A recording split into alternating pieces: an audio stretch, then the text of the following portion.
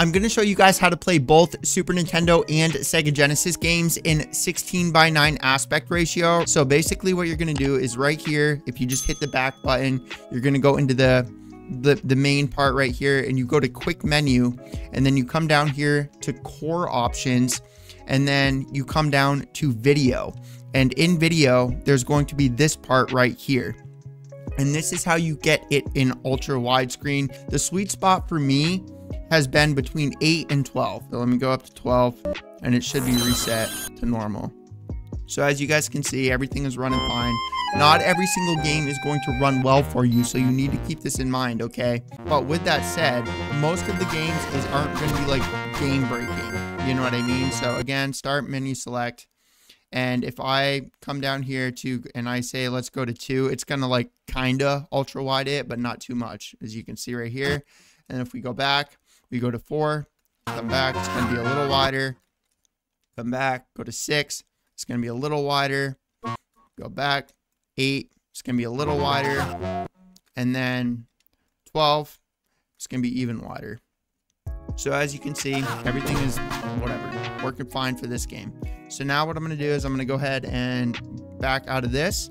And I'm going to show you guys how to do this with the I probably should not be doing this with this video. Forgot to say to like the video, subscribe to the channel, leave a comment. I hate saying it just as much as you probably hate me saying it, but if I do not say it, like 1% of you will actually do it. Like, subscribe, leave a comment, all that good stuff. Let's go to Congo's Caper. This is one of my like favorite like under the radar type games. Fast forward everything for you.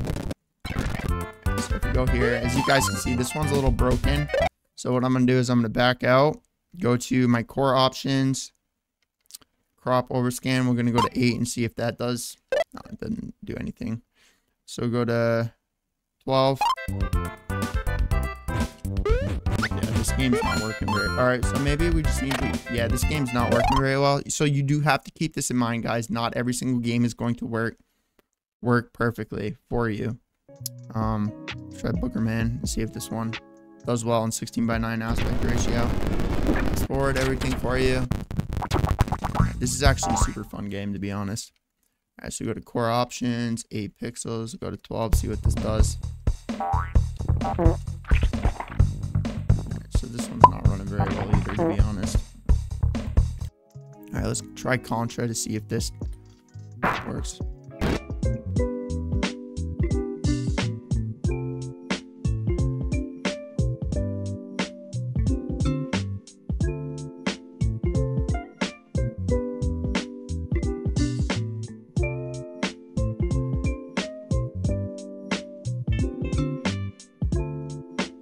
Super Nintendo emulator that I was using is called SNES HD. If you launch up Retroarch, let me show you how to do this really quickly. If you go into Retroarch, thank God my controller's still on, and you go down to online updater, so you just hit update installed cores, and then you'll have your core. So you got down here, and we'll go down to Super Nintendo so I can show, or hold on, I might have passed it. Alright, so we come down to Super Nintendo so I can show you guys the emulator that I'm using. Alright, so we go to NES, SNES. So we got SNES HD, this one right here. So the Super Nintendo SNES HD is the one that I was using for the Super Nintendo. And then for the Sega Genesis, or hold on, it might be in G. So if we go to, no, we got to go down to S. I'll show you guys the emulator that I'm using. It's just so we go to Sega Genesis Plus GX. This is the one that I'm using. The GX, the Genesis Plus GX Wide. So those are the two emulators that I'm using. And then you just go into the settings like I showed you with the game. Now keep in mind, you are going to need a good computer in order to do this. This takes a lot of power.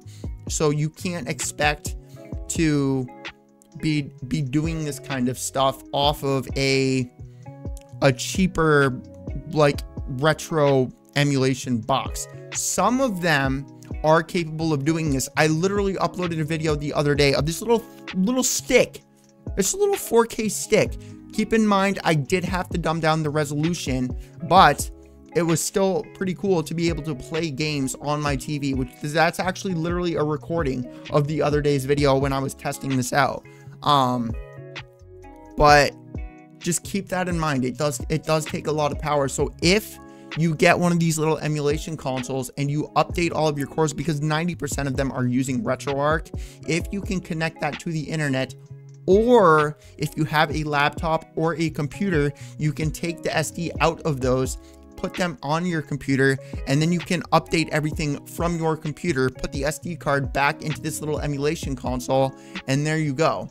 Now you have an emulation console that has the 16:9 aspect ratio. I genuinely want to start playing retro games. The older emulation style videos are doing extremely well, and that makes me so happy, because these are the types of games that I personally enjoy. These are the types of games that I grew up with myself, and these are the types of games that bring back nostalgia for me.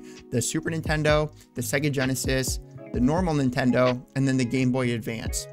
Those are my 4 favorite consoles. Game Boy Advance is kind of a hard one for me to say whether or not I prefer that one over the Sega Genesis and the Nintendo. Super Nintendo is hands down my favorite console of all time. Game Boy Advance is really cool for me because it's nostalgia on 2 different levels. You have the games that you grew up with playing on your Game Boy Advance, but the cool thing about Game Boy Advance is that there was so many shows and cartoons that also got games on the Game Boy Advance. So now you also have the nostalgia of the shows and cartoons that you also grew up with. So like so that's why I like Game Boy, and it's a little bit hard for me to choose that between the Sega Genesis, but I know for a fact that the Super Nintendo, the Sega Genesis, then the Nintendo, to be honest, they're all good. Super Nintendo is definitely my favorite because it's the one I had and the one I grew up with and the one, you know, that's my favorite. But anyways, I'm gonna get way off topic here. Let me know some games that you guys would like me to play on the channel.